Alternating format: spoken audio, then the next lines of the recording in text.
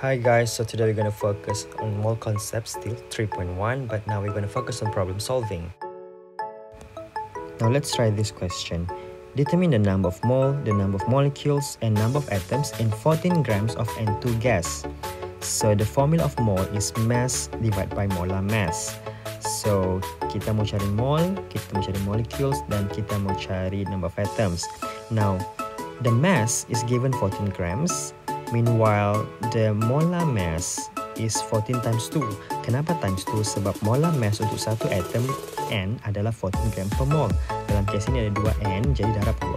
So, then we got the calculator and tekan-tekan dapatlah 0.5 mole. So, grams cancel out. So, for number 2, dia suruh cari number of molecules untuk N2. Jadi, mole yang kita dapat daripada question 1 tadi, kita darab dengan Na, Avogadro's number. So 0.5 times dengan 6.02 exponent 23. 0.5 mole unit dia. 6.02 exponent 23 dalam kes ini dia punya unit adalah molekul per mole. Sebab molekul kan, kalau dia cari atom, atom per mole. Okay, so mole darab dengan mole negatif 1, dia akan cancel out. Jadi jawapan final kita adalah 3.01 exponent 23 molekul. So for question 3, kita disuruh cari number of atoms, N atoms ya. Jadi kita ada 3.01 exponent 23 molekul kita dapat dari question 2. Satu molekul N2 ada 2 atom N.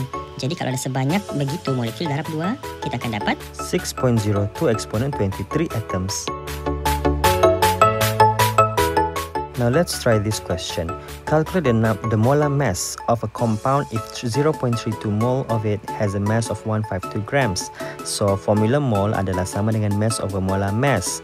Jadi kita masukkan ganti setiap nombor tu. So kita ada 0.372 mole, 152 grams mass. So mau cari molar mass, maka pindah-pindah tempat, kita akan dapat the final answer should be 408.6 grams per mole. Now next question, how many molecules of ethane C2H6 are present in 0.334 grams of C2H6?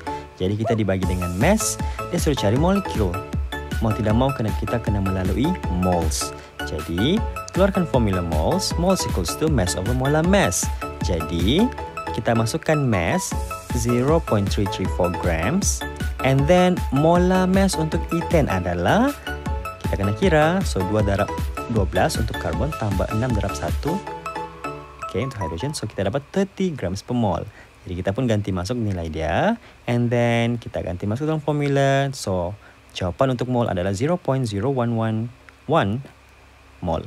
So part 1 selesai mencari mole. Now kita mau cari number of molecules. So number of molecules of C2H6 sama dengan number of mole darab dengan Avogadro constant. So 0.0111 mole darab dengan 6.02 exponent 23. Okay. So jawapannya adalah 6.702 exponent 21 molecules. So moving on to the next example. A sample of CO2 has a volume of 56 cm3 at STP. Calculate the number of moles, number of molecules, and number of oxygen atom in the sample. So first of all, a mole is equals to volume over molar volume. Jadi, volume yang dia bagi kita dalam bentuk 56 cm3. Tapi volume dalam formula ni must be in dm3 ataupun liter. Jadi, kita convert dulu 56 cm3 kepada dm3 ataupun liter. Jadi, cara dia 56 divide by 1000. So, kita akan dapat 0.056 dm3. Okay, sudah tukar, kita ganti masuk dalam formula. And then, molar volume, kita tengok balik condition. Condition yang dia bagi STP. So, at STP, molar volume is equal to, okay, of any gas ya, is equal to 22.4 dm3 per mole. Jadi, kita masukkan 22.4 dm3 per mole. So, jawapannya adalah 2.5 exponent negative 3 mole. Sebab dm3 sudah cancel out. 1 bahagi mole negatif 1, jawapan dia mole. Okay, question number 2 dia cari number of molecule. So, number of molecule sama dengan number of mole darab dengan Na. Jadi, 2.5 exponent negatif 3 mole tadi, kita darab dengan 6.02 exponent negatif 23. Negatif, positif. positive 23 molecule per mol. Okay, sebab molekul dia mau. Jadi, kita tekan kalkulator and we should get 1.505 exponent 21 molecule. Betul? Sebab mol darab mol negative 1 cancel out. So, the last part is mau cari number of oxygen atom in the sample. So, dalam satu CO2 molecule, kita ada 2 oxygen atom. Jadi, kalau saya ada 1.505 exponent 21 molecule, saya darab jala dengan 2. Jadi, jawapannya akan jadi 3.01 exponent 21 oxygen atoms. So, soalan paling last, kamu kena cari sendiri. Itu jawapan final answer dia. So, kamu boleh pause dan kira. Don't forget to like, share and subscribe. Thank you. Bye-bye.